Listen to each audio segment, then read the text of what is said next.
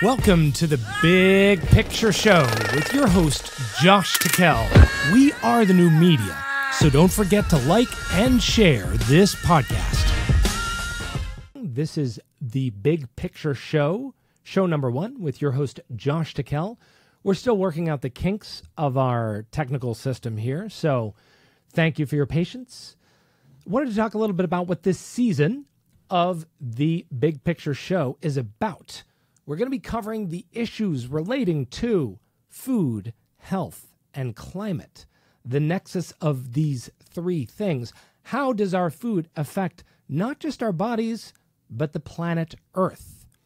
It's a new area. It's a new subject. For many people, they think they know what it's all about. They think, okay, that's just about eating less meat. We will be covering that. There will be some surprising revelations. But more than that, we're going to be showing you how your food can actually reverse climate change, potentially in the long run, maybe not today, but over time. So that's what we're going to talk about this season. I wanted to start with a little bit of mail that's come in through the mailbox. Okay, this is from the mailbox. Hi guys, looks like a useful book. He's talking about the Kiss the Ground book, which comes out on November 14th. You can pre-order that now. He says, looks like a useful book to instruct folks in value of local as much as can be, vegetarian diets, etc. Wonder if children, in quotes, are human or just pet gerbils. If you're actually celebrating your reproduction, do you feel this is inconsistent with your avowed commitment to defend the environment, given the well-known effect of overpopulation? Especially of us over-consuming global northerners on the planet? Question mark. Robert. Robert is, I assume, referring to our reference to our children in our newsletter. We often talk about our kids and say that this is one of our motivators, myself and Rebecca, my wife, one of our motivators for doing what we do is our children. Robert, I get the sense that you're saying that we either should not have had children or that people should not have more children. I don't think that's practical. I think we can make a healthy, thriving world for 10 billion people, and it's going to involve a change of agriculture, and that's what we're going to be talking about on this show this season. I'm not giving up my kids anytime soon. I don't think anyone else is, but interesting question, interesting on the gerbils. Another email. Hi, I hope you're doing well. I noticed a weight loss thing from you and it looked like an ad. Not sure if you were hacked or if this is something from you, but I'm really not interested in advertisements from friends on Facebook. I'd love to hear your opinion on environmental issues and your life. But if it is just selling me stuff, I might have to defriend you, Eric. Understood, Eric. This was actually a blog post about the things that the weight loss industry does not want you to know, namely that we are consuming a tremendous amount of commodity crop oils. Those oils in our diet affect our weight. We're going to talk more about that today with our incredible guest on the show, who I'm going to introduce soon. But there's a whole bunch of secrets in terms of our food, and it's not an ad. It's a reality. It's affecting us. I'm going to read a couple of interesting news pieces this week. The U.S. Defense Department takes climate change seriously. Even as the president backs away from U.S. climate leadership, his top military commanders are planning for climate-related threats and manning the front lines when they do happen.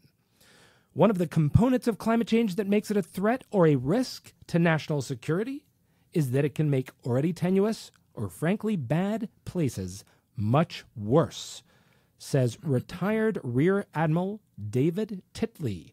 Titley led the U.S. Navy's Task Force on Climate Change, and he's now a professor of meteorology at Pennsylvania State University. Go David Titley. And who knew that Uncle Sam was preparing for the world to change? Now, the rest of the article goes on to talk about the fact the Navy is not concerned, or does not concern itself, as to why climate change is happening. They're not looking at the drivers. They're looking at the effects. and they're not ignoring it. The water under Colorado's eastern plains is running dry as farmers keep irrigating the Great American Desert. So we're talking about eastern Colorado's economy. It's grown stronger due to pumping irrigation water, but the vast underground reservoir has shrunk in the past 6 years twice the rate of the past 60. We're going to be speaking about desertification on this show and how we can reverse desertification, especially for farmers, especially in irrigated areas. All right, one more interesting one before we bring on our guest, John Roulac. Field of machines. Researchers grow crop using only automation. This is from CNN. A farm in the United Kingdom is the first in the world to successfully plant, tend, and harvest a crop without a single person ever setting foot in the field, according to researchers and developers involved in the project. So this is the new frontier, automated farming. It's going to be completely centralized, completely done by computer, completely done by drones. This could be a good thing or a bad thing. What do you think? I think it has the potential for both and then some. Robots growing our food. What do we think? All right, I want to bring on our guest. Lots of great stuff in the news, but we can talk about that next time. Our guest today is John Roulac. He is the founder of a very amazing, successful company called Nutiva, which specializes in organic foods. I'm going to let John tell you more about his history, but I want to thank you for being on the show today, John. Good to be here. Very, very excited to have you on. Yeah, first show. Yep, yep, show number one. I'm just going to adjust your microphone here. Okay, good. Yep. Excellent, good. Okay, good. Great to be here in Ojai. Always enjoy the beautiful climate and people. It is a beautiful place, if not a very seasonal place. You know, we're getting these unseasonal changes here in Ojai. Sometimes it's much hotter than it should be, much drier, et cetera, et cetera. I want to talk about Nutiva. I want to talk about what you do as a company. I want to talk about you because you're kind of an interesting guy. You're a founder of a big food company, but you're also really a food activist in your own way. And you're here in Ojai tonight giving a talk. What's your talk going to be about tonight? Yeah, my talk's on ocean imperils and showing the dangers when we take all this massive carbon and all this excess heat, and much of it is being stored in the oceans. And the oceans are now in the process of saying, we've had enough. And the kind of the unvarnished reality is that the oceans are in the process of dying. The basic plankton, which whales eat, that's part of the food chain. They also happen to provide 2/3 of our oxygen. They are slowly dissolving because of the excess carbon. There's one report out from Germany showed that 1/3 or 30% of all of the plankton in the Indian Ocean has disappeared. 30%. 30% of all the plankton in the Indian Ocean have disappeared. Correct. Already. Yeah. So this is I would not call this good news. I would call this shocking to alarming news. Yes, and here's the news just read recently. There's a particular type of whale in the North Atlantic off the United States called the right whale, and researchers that specialize in tracking the right whale said that they have not seen this level of die-off in whales of the right whale. They've not been recorded since then when they were hunting for whales in the 17 and 1800s. So whales are disappearing now. So whales, and if this sounds like being the right whale in the wrong place. Yeah. This is not a good time to be a right whale. Right. Yeah. And the one thing I would say is, the silver lining in all of this is... Yeah, please tell us the silver lining. This is discouraging. Yeah, it is discouraging. Yes. We have an app for that. Okay. All right. And we all like apps. Yeah. Yeah. And the app for that is regenerative agriculture and restorative ocean farming. And that's what I'll be talking about tonight in Ojai. And that's what my articles, if you Google my name, John Roulac, in EcoWatch, you can read some of the articles. And the good news is that soil health which is tied into that, is now becoming one of the most popular search terms in Google versus where it was 20 years ago or 10 years ago. So the level of interest in soil health, it's gotten to such a point that even Politicos, which is a major insider DC publication, is actually talking about soil health and politics. Well, when would you think of that? When would you think that would happen? I would not. I got to admit, I have been part of the cause of that increase in searches for soil health. I've been sitting here with a team of people. We've probably done 1 million searches in the past week. So right on. I think we've skewed the numbers. But seriously, I want to hear more about this major ocean issue that you're breaking the news of. I want everybody to go search for your articles on EcoWatch. Look for John Roulac, EcoWatch, okay? And I want everybody to come to your talk tonight. What time is the talk? The talk is 7 o'clock at the Ojai Retreat, which is in Miners Oaks, Ojai area. Right. So if you're in Los Angeles, even, and you don't have anything to do tonight, you might want to drive up here and spend an amazing evening in our beautiful town, Ojai. Yeah. And come to John's talk at 7. Is it free? Is it open to the public? It's $10 donation. $10 donation. And you can also, if you go to my Facebook wall under John Roulac, there's an event page with the details and stuff. Great. So love to see you there. And let's link our Facebook to that. Pretty please, the folks who are listening in the back room, and John, I want to get into all of this stuff because this is big news. The whales, the acidification. All of this, right? Right. But first, I really want to know more about you. I know you. You know, right. you've been around for a while here in Ojai. Major influence in the food movement. Where did you grow up?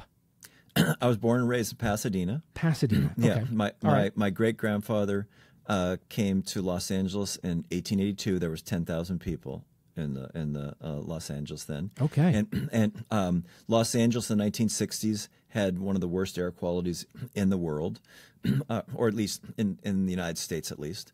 So pretty bad. Yeah. And so it was very smoggy. It was hard for me to breathe. So hard for you to. So we fast forwarded now. Your grandfather. Now we're up to your life. Yes. Yeah. Exactly. Okay, it's my life. Okay, Yeah. As a young boy. Yes. And so one of the things that was a kind of a major influence is my parents. Some people collect art or rare cars or old cars. My parents decided to collect islands. So they bought a small little 3-acre island in the Pacific Northwest, like 60 miles north of Seattle, and had no running water, no electricity. So we lived very simply. And basically, wait. You lived on the. Your parents bought an island.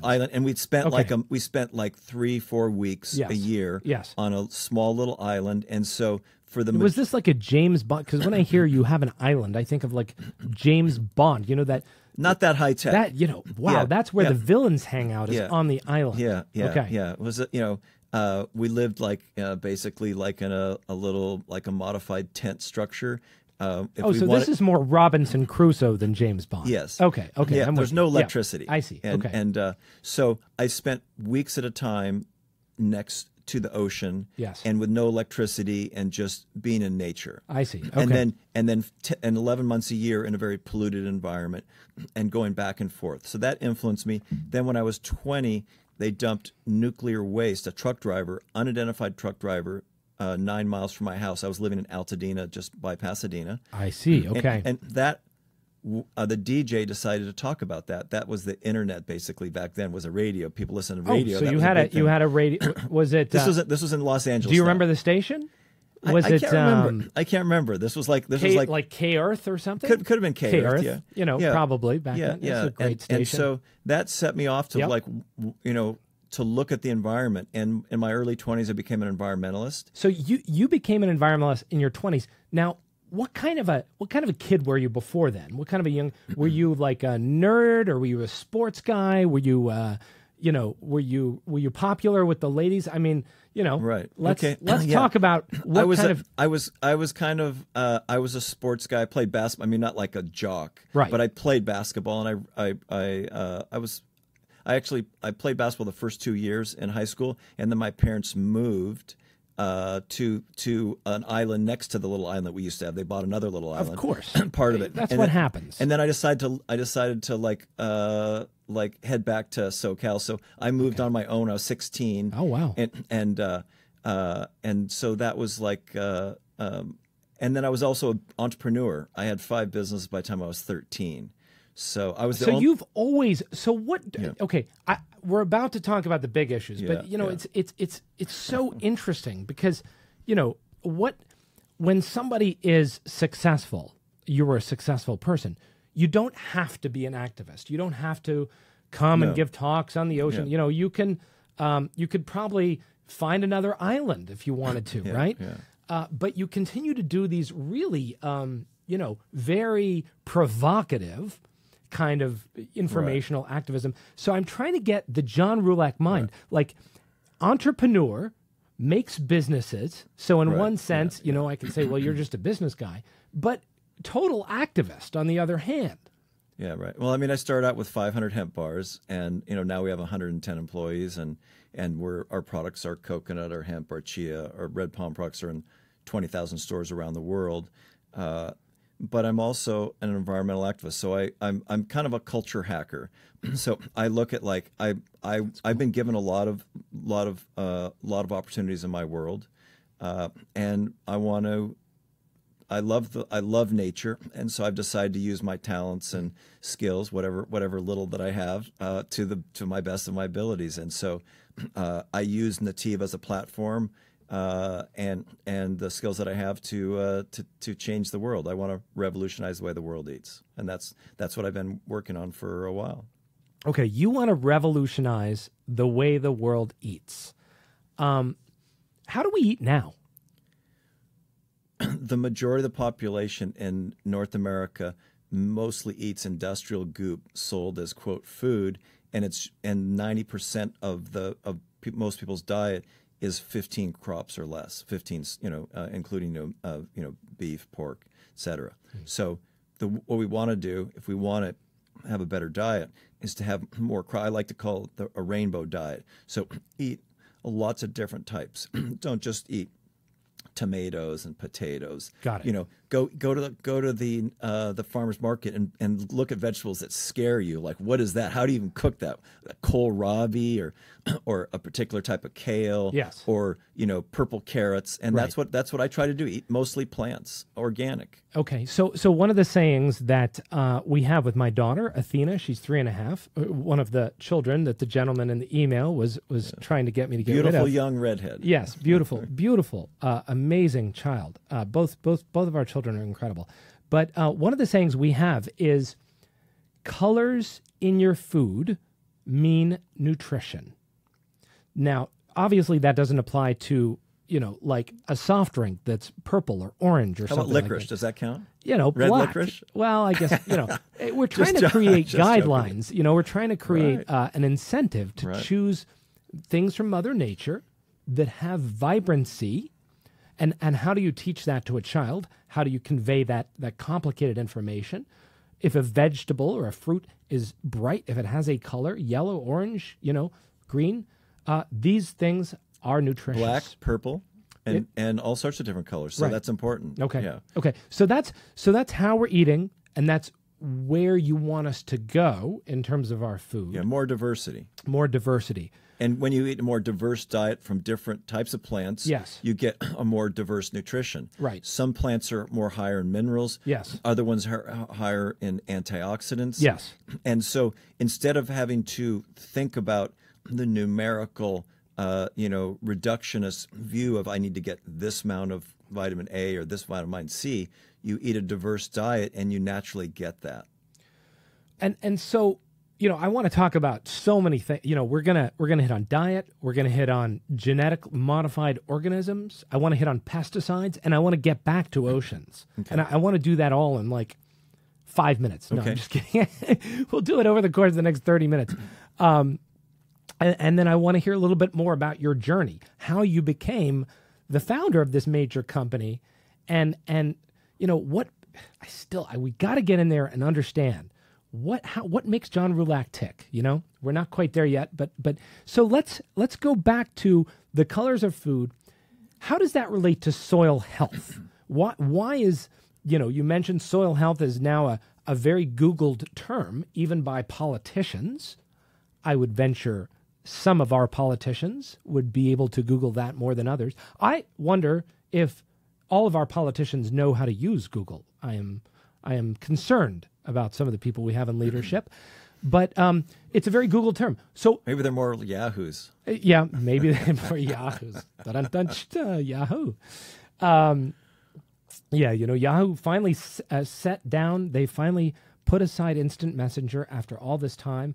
I felt a part of my high school experience die when they killed instant messenger. That was the first IM, but that happened recently. Right. So, let me jump into the diversity. Yeah. So we talk about our health. So the thing to understand is, if we follow what's healthy for ourselves and for our own diet, that's often can be healthy for the soil and the climate. So to give you an example, in America today, the majority of the crops that we grow, corn, soy, canola, wheat, cotton, and if people are eating mostly those crops, that's what's being grown.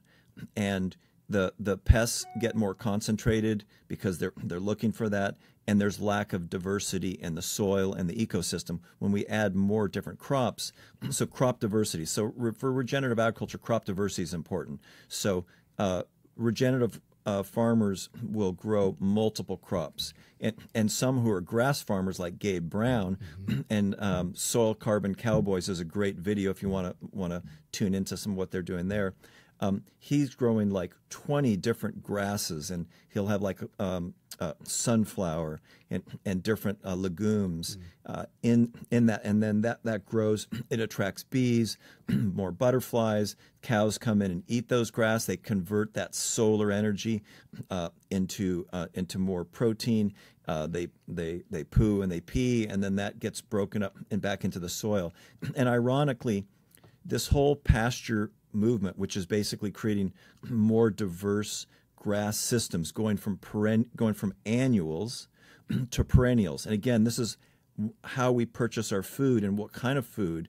So the difference between buying industrial meat means you're voting to plant more Monsanto corn, more Monsanto soy, more neonic destroying, that kills bees, that's dips in all these seeds when they plant. So every GMO seed is dipped in something that kills bees. Okay. But I want to go back to the food. I want to go back to the food, but you've thrown out 2 or 3 or 4 big bombs that we have to go back and deal with. Okay.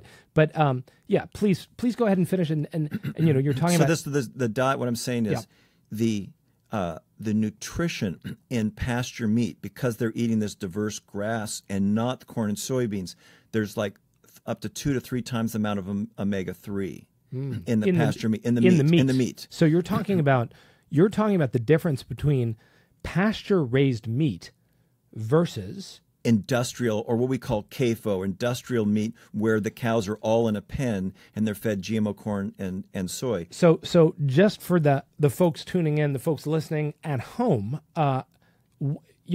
what we have is a system of raising cattle in this country. What would you say, John? What's the percentage of cattle that would be in a CAFO, a confined animal feed operation, versus cattle out on pasture? Yeah, and guessing. That operation, the CAFO, is probably 95% of all meat, or 98% in America. Now remember, they start out in pasture the first year, then they go to the finishing feed lot. And so that's deceiving in terms of if somebody says, "Is this pasture raised?"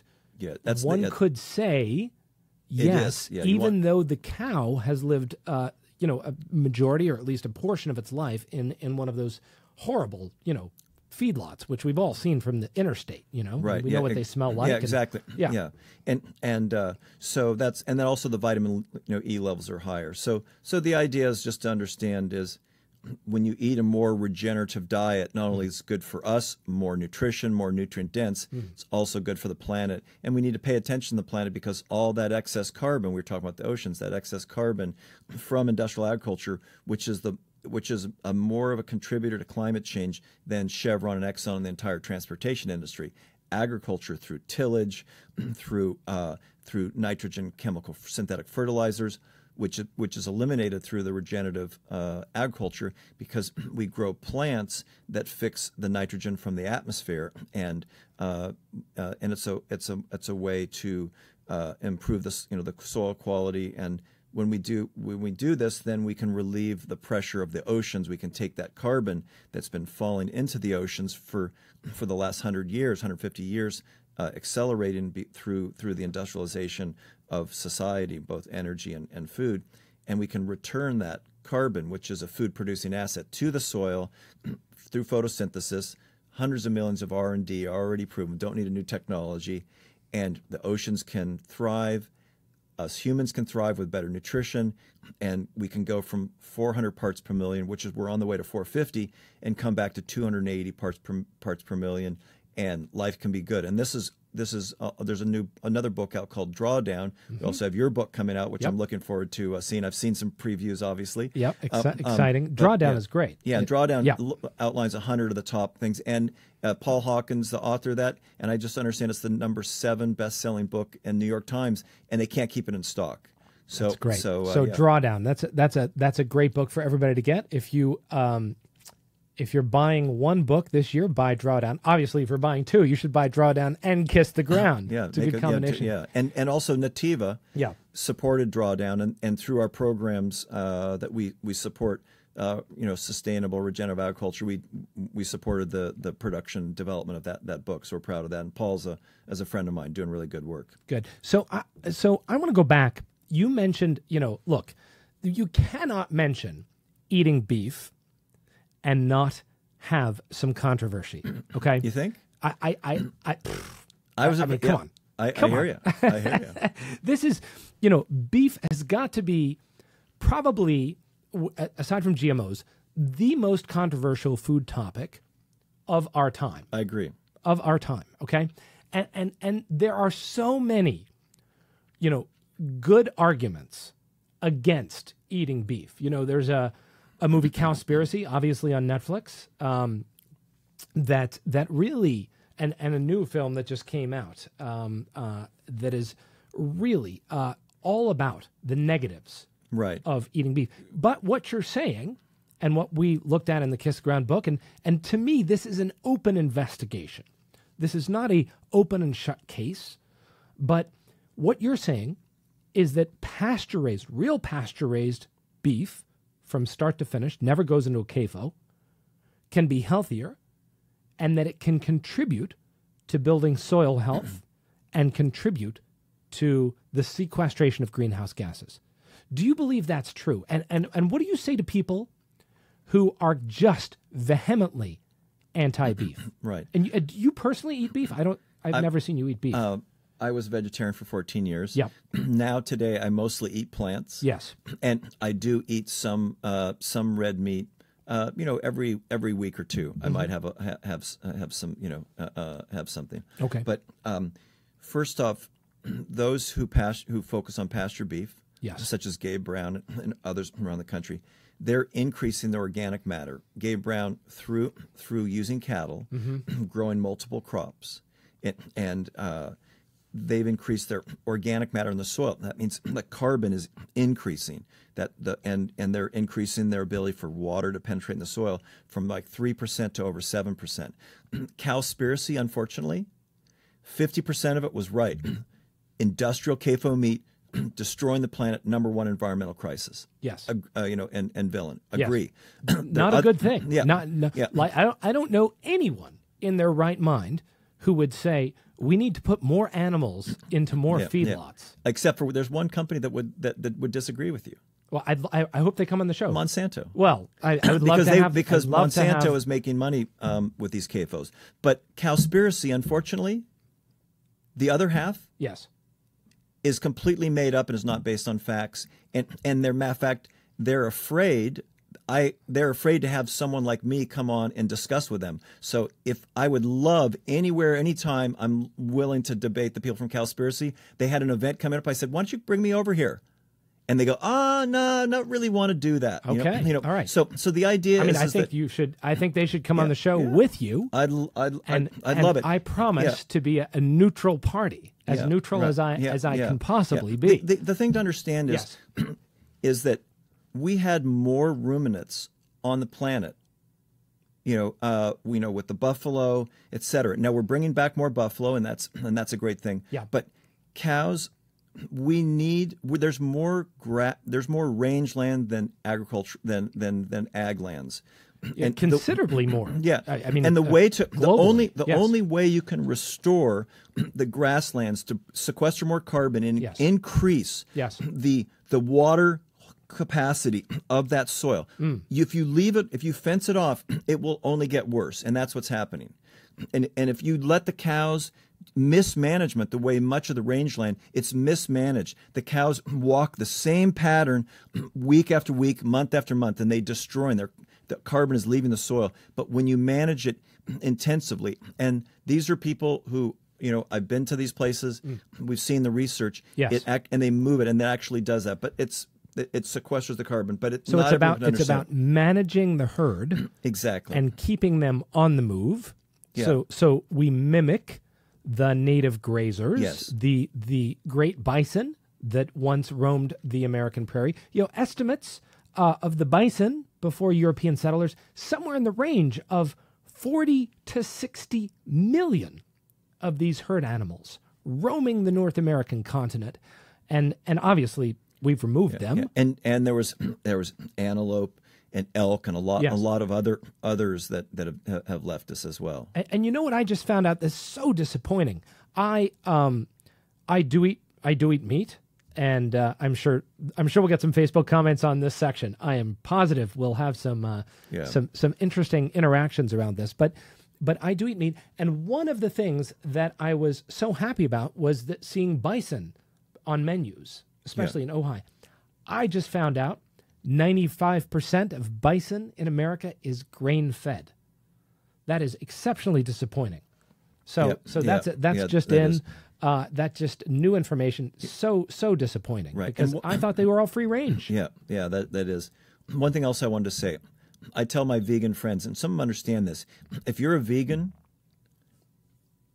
do you want Roundup in the air and sprayed on your vegetables from the rain and poison your crops? You don't. If you're a vegan and a vegetarian and you want high quality organic vegetables free of Monsanto Roundup, then the number one contributor to spraying Roundup around the globe is corn and soy production for animal production. There's some ethanol in the United States that's a big contributor, but in South America, and it goes up into the atmosphere, it goes in the water, the forests, everywhere. So you want to promote, and it's hard for vegetarians to get this, but if you don't want Roundup in your blood system and on your vegetables, you want to tell all your meat-eating friends, eat less meat, eat 50% less meat, and the meat you do eat, if you are going to eat meat, I'd like you to be a vegetarian, right? But if you're not going to become a vegetarian, eat 100% grass pasture meat, and that is the best for the environment, and it doesn't destroy more rainforest. That's a myth, and it actually helps take some of that carbon and puts it back into the soil, and we don't need Roundup, and we don't destroy the water, and we don't have all this manure that's going up in the atmosphere, and the cows have healthy stomachs. Cows fed at CAFOs have unhealthy stomachs, unhappy stomachs, because the GMO corn is designed to burn for fuel. So they make it so both burn for fuel, the plant, and also for cows' health. And that's the combination. To try to do both is not good. And so it's hard for vegetarians to understand this. And if the real enemy of vegetarians and of people who are into regenerative agriculture using meat is Monsanto. And the idea that vegetarians should be attacking the pasture meat, which is going on right now. And in the UK, out of the University of Oxford, just came out with a report that said that pasture meat, 100% pasture meat, is just as damaging as CAFO meat, which is completely fallacy. I did see that report, and that's making the rounds on the internet right now. Complete fallacy. As showing this pasture-raised meat is very bad, if not as bad as CAFO meat. And imagine this. Yeah. So was that report? Do you think that report was Was it funded wrong, by people with an agenda, or did they look at the wrong numbers? How does one come to a conclusion? Yes, if it's not true. Yeah. So it's the university is Monsanto's paid over $75 million in contracts over the last couple decades. The university published a puffery book about Monsanto, and the website of this so-called food think tank only has one reference to Monsanto and everything they've done in the last 10 years. How are they about healthy food, climate, soils, food access, and only one reference to Monsanto? I'm very positive. So there you go. There you go, folks. You heard it on the Big Picture Show first.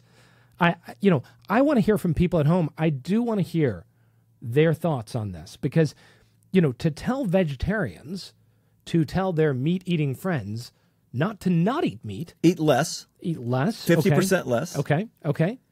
And eat a different type of meat. That may run against the grain of many vegetarians. It is. I was a vegetarian for a very, very long time. I was too. I was extremely righteous. You think? About my food choices. And I was too. And the reason being is if we don't do this, if you like to breathe, do vegetarians and vegans like to breathe? If you like to breathe, folks, you might want to think about not putting so much carbon as a planet, as our ecosystem, as our economy, into the oceans and dissolving the plankton. So if you like to breathe, you want to promote the end of CAFOs. CAFOs are worse than the worst coal-burning power plant. If you don't like coal-burning power plants and destroying the atmosphere, yes, then you want to get rid of CAFOs. And more people are not becoming vegan that's not like a huge. It's the people who want to become vegan. They become aware of it. It's growing. It's great. I go to vegan restaurants. If I had to choose a restaurant I want to go to, I go to organic vegan restaurants. Yes, I love that. And most of my customers, many of my customers are vegan. Yeah. And think about this: why would the restaurants. founder of the largest organic superfood brand in North America, a lot of our customers are vegan. Why am I talking about this? I am There's wondering no that money. myself. I mean, my CMO is probably wondering, and my CEO is wondering. I'm sure some of your staff is concerned at this very moment as we're live on Facebook. It's because I love nature. I love my life, and I realized by studying ecosystems, what I've done for the last 30 years is that there's this thing called the carbon cycle. We can't ignore the carbon cycle, and most vegetarians. And most people don't understand the carbon cycle. Yes. And once you do, you realize we need to become carbon cycle. We need to be the friend of the carbon cycle. And just saying, don't eat meat at all. But then if you're not going to listen to that, just eat the worst meat because we're not going to talk about that downside. And we need to go to solar. We need to go to wind. Yes. And we need to go to a regenerative diet, and that we need a Big 10 approach. More vegetarians, great. Yes. More regenerative meat, great. Let's get on with it and help Mother Earth. So Mother Earth needs help. So you're more of an all of the above type solution, totally type person. I'm wondering what role do GMOs, in your opinion, have to play in all of this? Because interestingly enough, we've gotten some really interesting emails, folks, and I'll read them in episode 2 in our second show about different opinions on genetically modified organisms. If you're just tuning in, you're listening live to the Big Picture Show. I'm your host, Josh Tickell. Today we have John Roulac here in the studio at the Big Picture Ranch. John Roulac is founder of a company called Nutiva, a very large organic and natural foods company. And John's a firebrand. He is a very successful, entrepreneur. He does not have to come onto shows like this and rile up people. But I think your cause is very big and your commitment is very big. So, from your perspective, both as an entrepreneur and as a food activist, where do we stand with GMOs today in America, in your opinion?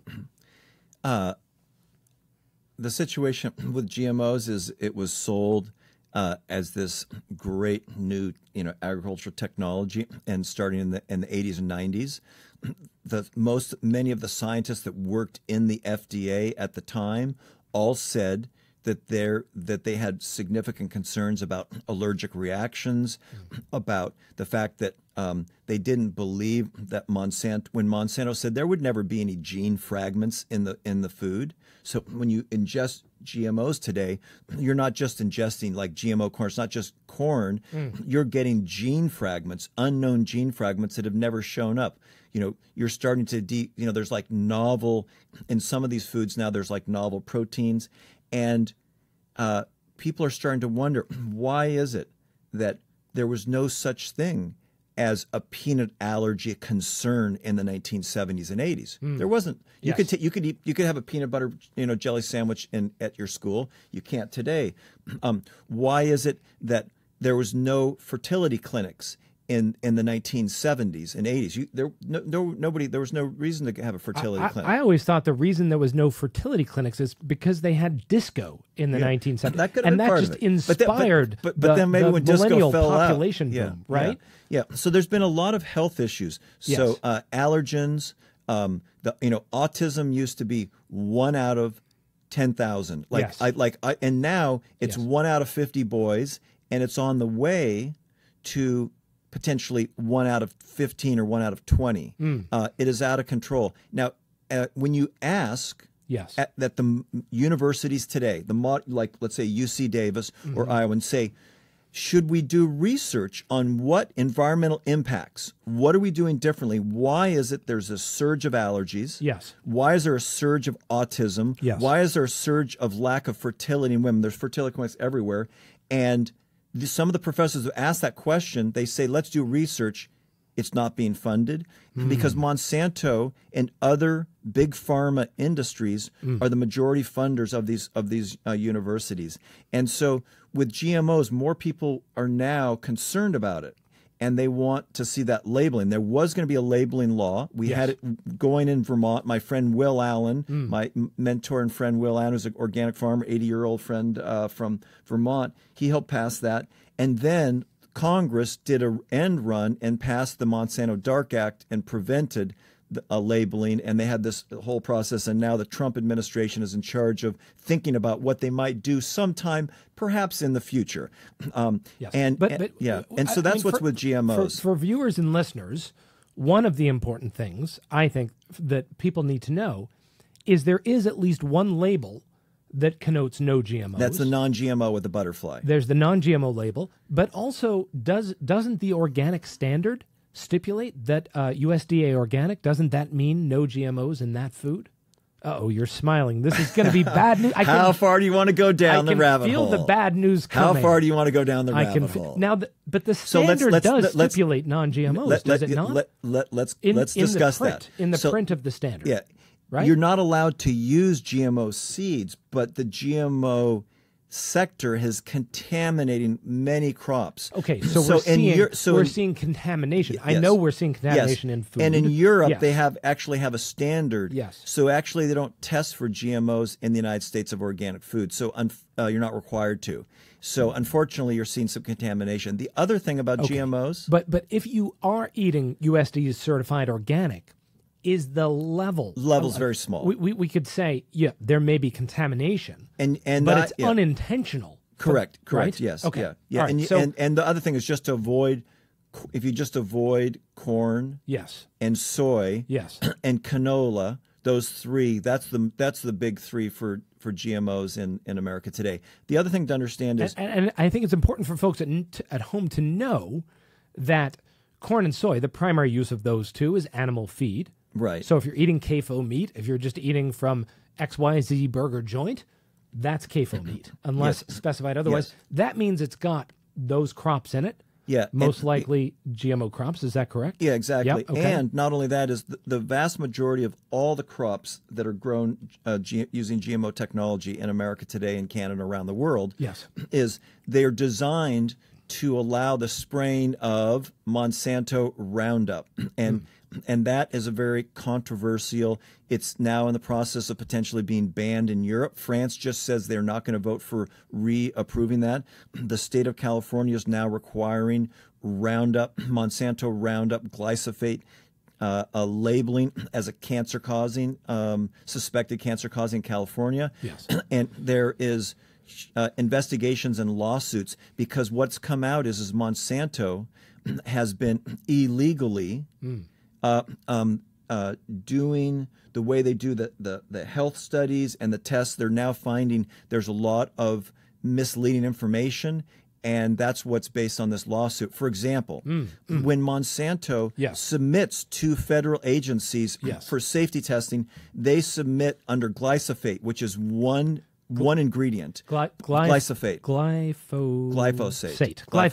Okay, yes. One of those hard words to say. Glyphosate. Yes. So that's one ingredient. But what the farmer sprays and what they sell in the marketplace is not just that single ingredient. Yes. It's multiple ingredients, and they have these things called adjuncts. Yes. And other additives.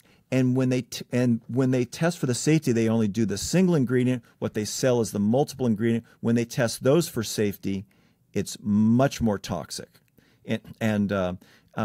So we're not testing for these products. Well, they're testing for the individual, but they are selling it. So very slight of hand move. I see. And that's why Monsanto has actually I believe they were banned from the EU Parliament because they were been so much misleading information. And they have. I would actually like to have them on the show. I think it would be amazing. In fact, I invite, if there's anyone out there that works for any of the companies that you've mentioned, right. It would be wonderful. Bring them on. For them to step forward and to have a conversation. You come back to the show, wouldn't you, for that? I'd love to. I think that would be amazing because really, we know that there are some bad corporate actors out there, right? You think? And some of them are messing with our food. Look, the U.S. food system, it doesn't take a genius to walk into a grocery store and look at the ingredient labels at what's in the aisle, and my goodness, some of that stuff is just obviously toxic. And isn't it ironic that the same food manufacturer in the United States sells a completely different product in Europe? We, interestingly enough, we just got a question. Said, is John coughing? Is he having an allergic reaction to the fires? I've been in the fire zone up in Northern California. You've been in Northern California. Yeah. Okay, got it. And so, for folks who are listening or tuning in from other places in the world or other places in America, there are some very serious fires that are happening in Northern California. Yeah, over like 70,000 acres. 70, and there has been some reporting indicating that the California fire season is getting worse as we enter this time of changing climate. So I want to get back to what you're saying, John. So the issue here is that there's a lack of transparency. There's a lack of testing, and there's a lack of accountability. Is that really to summarize the situation? What can folks at home do? People who want to support the soil, people who want to support the ocean, how can people engage in a more healthy for them diet and a more healthy for the planet diet? And bear in mind, we've got some very strict vegans listening. We've got some vegetarians listening. And we've probably got some folks listening who are like, don't tell me that I can't have that hamburger. That hamburger's mine, baby. Right. So how do you appeal to all these different people? Yeah, I think one is, become more educated about food and the impact of the environment and your health. So learn more. That's one thing to do. Yes. And I would encourage to choose organic. Like a lot of vegetarians are now purchasing products like the Impossible Burger, which we know if you test or some of these other products may have levels of Roundup. So I think just because they're vegetarian but they're not organic isn't necessarily good for the environment. So choose more organic. If you are going to eat beef, eat less of it. Yes. Or become a vegetarian if you want to do that. That's a great option also. Right. And choose pasture meat. Pasture raised meat. Yeah. And folks at home, you have the option. We all have the option of, okay, I'm not going to be a vegetarian. I know that. But one meal a day or one day a week, you can say, okay, look, I'm going to give my body a break and I'm going to give the environment a break. and sort of go a little easier. You go with more salad, more vegetable options for that meal, right? And try, I eat meat like once every 10 or 15 days. So that works for me. I mean, you don't need to eat meat every day or every other day. So, right. And try it's eating. It's hard with the fast food world that we have, especially if you spend a lot of time in your car. Yeah, those fast food joints are just so convenient. And the other thing is try eating 5 more vegetable fruits that you've never had before. All right. Okay. And eat more local. Eat more local. And that's going back to our conversation about farmers markets and things like that we're going to be covering more in forthcoming episodes of the show. Yeah. And the other thing is be on the lookout for what these vegetable oils. And one of the downsides of this CAFO corn soybean, complex is cows and the CAFOs, they're not eating just corn or soy, they're eating corn and soy meal. So we have all this leftover vegetable oil, which is very rich in omega-6s, which we don't need so much of. We have way too much omega-6s. They use hexane to process it. And the average American used to be around a 3-to-1 ratio of omega-6 to omega-3. And that's plays an important role in our brain function, skin function, heart function, hormonal function. Today, the average American is around 10-to-1 or 15-to-1 because of these industrialized vegetable oils and junk food. And so we need to move away from eating those kind of to more actual food, fruits, vegetables, nuts, seeds, legumes, herbs, mushrooms. Great. And eat a more diverse diet.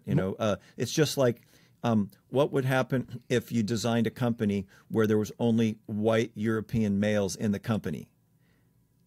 You might have something like America, kind of sometimes. like in terms of the way things are running. We need diversity. Sure. I'm just saying, like the idea is diversity. Okay, diversity. Like if you go to our company, we're like a United Nations. Right. We don't only want 5. We don't want 5 people who are all white men running our company. Yes. We have people from all the different, and that's where our customers are. And you source, they bring different things. Right? They bring different things. So that's the idea is diversity. Maybe that was I'm not against white people. My point is that we need the diversity. Yes. We're obviously white. Yes. 2 white men, as a matter of fact, so sitting in this room together. Yeah. It's not just the food, but we need that, and so there's strength in that. There is strength in diversity, and I think as Americans, we realize that as a country. This country is obviously built from many cultures, many countries, many places, many backgrounds. I like the list of things we can do. I like the idea of going more local. I like the idea of going more plant-based when possible. And I think there is a bigger context question, which is, each of us is very busy in our lives. We live in a busy time. We live in a time of cynicism where we tend to look at the negatives of the world. You guys at home know what I'm talking about, especially today in America. Going back to you, and we're about to close out the show, but really, what makes John Roulac tick? Why do you continue to be active on these issues? Would that inspire other people who are busy, who have busy lives? You have a busy life. Right. Why are you taking time out of your life to come here and talk to me, to do the Oceans in Peril talk tonight at 7 p.m. in Ojai? Yeah. Why are you doing these things, John? What motivates you? I like to spend time in nature. I like to spend time looking at bees, going to the ocean, being around trees and hiking and things. And I love nature, and I see nature. We have an assault against nature. Mm-hmm. We're destroying the very basis of the fabric of life. It pains me. I see this, and so I want to use what the time I have on this planet to see if we can live in a more balanced, harmonious way. Maybe call me maybe a crazed visionary about that, but that's what I'd like to see, and it's something that I think a lot of people do. Its question is, how do we do that? We maybe have some disagreements, and we're going to have that. And part of me, I am a bit, I do kind of shake it up and a bit controversial. I sometimes get into it. We all I sometimes have email exchanges with different people in our movement, and they'll get pissed because I'll go like, hey, why are we doing this? Right. But that's kind of that's been my thing. I mean, I started composting saying, why are we throwing banana peels in landfills in the 90s? And that was my thing. I went around and changed and set up home compost programs around the United States and wrote a book called Backyard Composting. And now people are all into composting. I say, yeah, I was into it 25 years ago. People are catching up, you know. But it's great to be on your show, and I'm really looking forward to seeing your new book out. I think people have been saying a lot of good things about it, and people have been. How can people find you? How can people get in touch with you? How can people learn more about what you're doing? Yeah, you can follow me on Facebook under John Roulac. Also, I have a website, johnroulac.com. That's ROULAC. EcoWatch, that's where a lot of my articles. I'm working on a new article about this University of Oxford hit piece against the green grass grazers. Here we go, folks. It's going to be a back and forth. Yeah. It's going to be that's going to be interesting. I'm looking forward to that article. Yeah. And will that be on EcoWatch as well? It's going to be on EcoWatch in the next couple weeks. To see that. Great. And John, do you I like to open it up to the folks who are listening. Sure. What's one question that you have for folks at home? Folks who are listening, folks who are tuning in, folks who are listening to this podcast, what's one thing that you would like them to answer? That's a good question. One thing to answer is what's one thing that they could do in this coming week to create a healthier diet and a healthier planet. Great. What's one thing you can do in this week to create a healthier diet and a healthier planet? Thanks, everybody, for tuning in. This has been the Big Picture Show with your host, Josh Tickell. This week's guest, John Roulac. This show will be available in multiple formats in multiple places. Please give us a like. Thanks so much for tuning in. Have a